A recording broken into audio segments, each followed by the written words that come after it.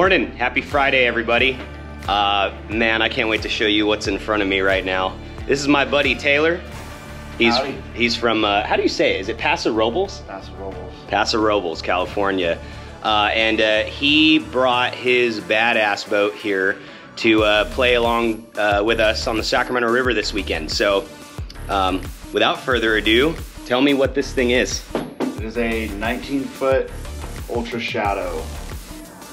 That's sick. 19-foot Ultra Shadow. What's the motor? It's a big block Chevy at 572 with a dart block and dart heads. Yeah, it's sick. So it, you know, I mean, we didn't really do much other than just tinker last night with it. I mean, she flips the key and fires right up. Look at that thing, man. Who was the guy that just did your headers again? What was his name? Matt Skills Fabrication out of Pomona, California. Yeah, he does an excellent job. Those are beautiful, man. Tell me about the pump. What's the pump? It's a fully set back Dominator with a stainless A impeller, an inducer, stainless hardened shaft, the mini droop, and the diverter. Nothing too crazy. That's awesome. So I'm real curious how this thing's gonna do. I don't know, we're just gonna play around. Luckily it's Friday, so there shouldn't be a whole bunch of people on the water today. And looking at the trees and the brushes outside, it doesn't look like there's any wind today at all either. So this should be a fun day on the river. I'm super pumped. So, cool, we're gonna load up the ice chest, a couple of other goodies, and then we're gonna be on the road here in about, I don't know, 15, 20 minutes. We'll see you on the road.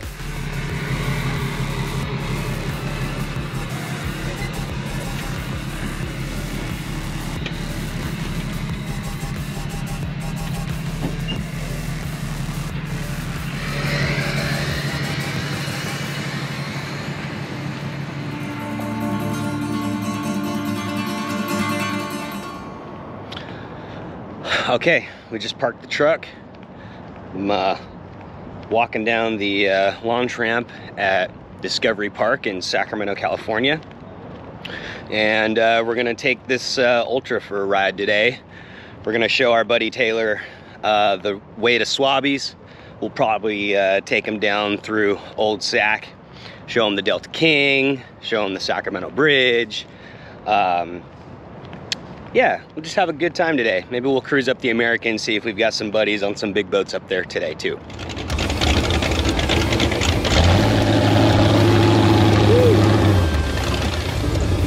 This thing is sick. Hell yeah.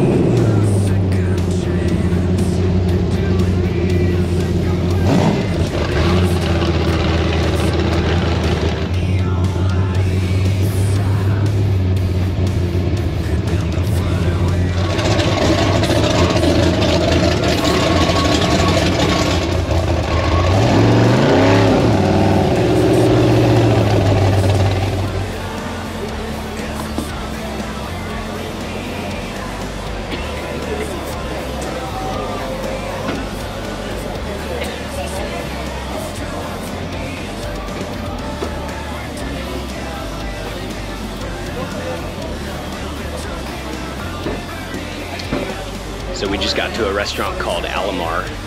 It's up the Sacramento River just below the I-5 overpass. And we're gonna enjoy the shade and enjoy a celebratory beverage. Cheers. Cheers.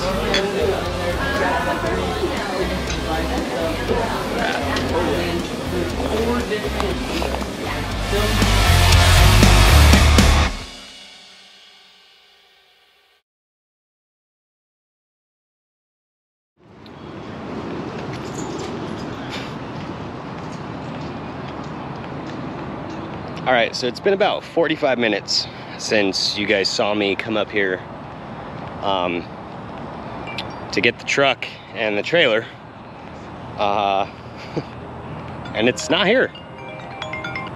The truck and trailer are literally gone. So filed a police report. We had the park ranger come up and take a report from myself and Taylor. Yeah, that's where we're at. So this has officially become much more of an adventure that we intended it to be.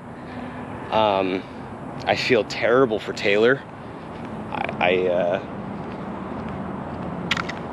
Personally, I can say that I've never had a vehicle have an accident here, but unfortunately, I guess today was not the day. So we've done what we can. And the next thing that we need to do is figure out how to get Taylor's Ultra out of the water. Bring the trailer over here with my truck, which my keys got stolen in my backpack, among other things. But yeah, so I've got a second set of keys. I need to go back to my house and pick up my truck, drop the boat, pick up the trailer, come back here, pick up this boat, and go from there. So I'll keep you guys posted. I don't really know what to say at this point. This is crazy. So it's been a very uneventful Uber ride. But we're here at the shop again, and we're gonna go over to a tunnel trailer that we have from a 17-foot Spitzer that we bought about a year ago. And we're gonna hope that the trailer is wide enough to fit the Ultra on it, and if not, we may be taking something else off to make it happen. So this is the trailer here that we're gonna try to use. It's got a V-drive on it, but it did have a 17-foot Spitzer, which essentially is a Placecraft on the boat, or on the trailer. So we're gonna take a measurement. I took this rope here and essentially put a knot in the end of it because we didn't have a tape measure. So what we're gonna do now is we're gonna try to find a way to essentially measure and see if the Ultra will fit between the bunks of this thing. And if it doesn't fit here, well, we might just be taking old Mac Daddy off of her trailer, unfortunately, today. So we'll see. One of these two trailers has to work here.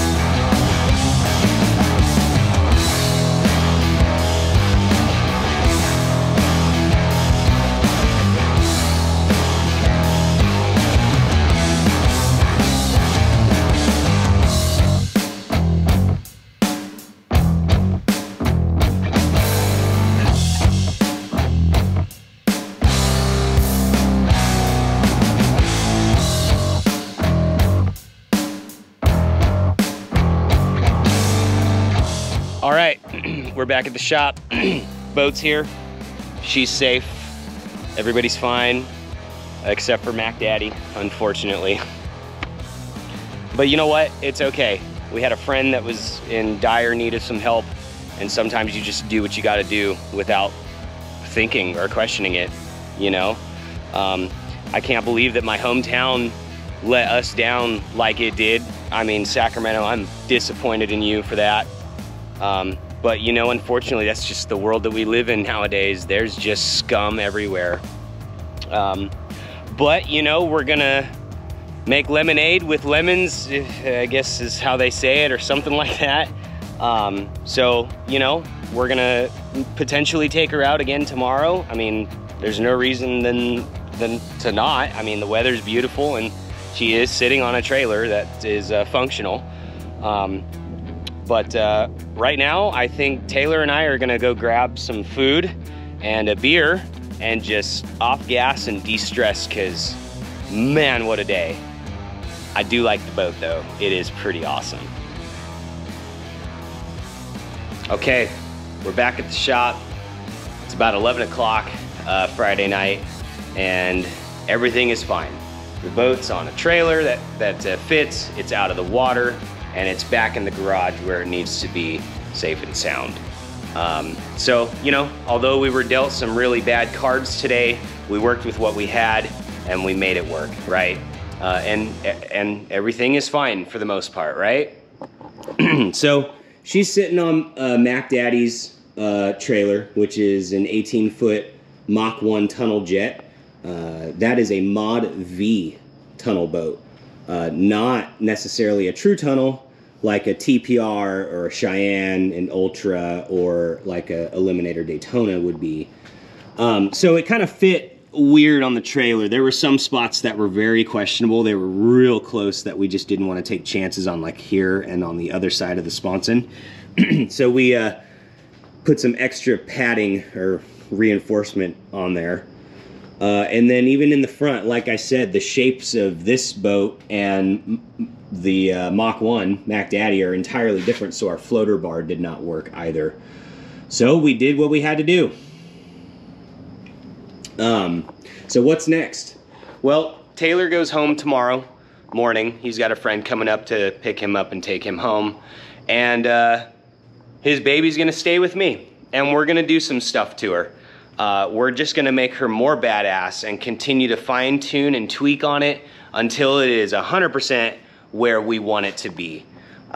So stick around. If you liked what you saw today and watched and heard, hit the like and subscribe button, leave a comment, and also if you recognize the truck that you saw today and the trailer that this boat was on originally, reach out.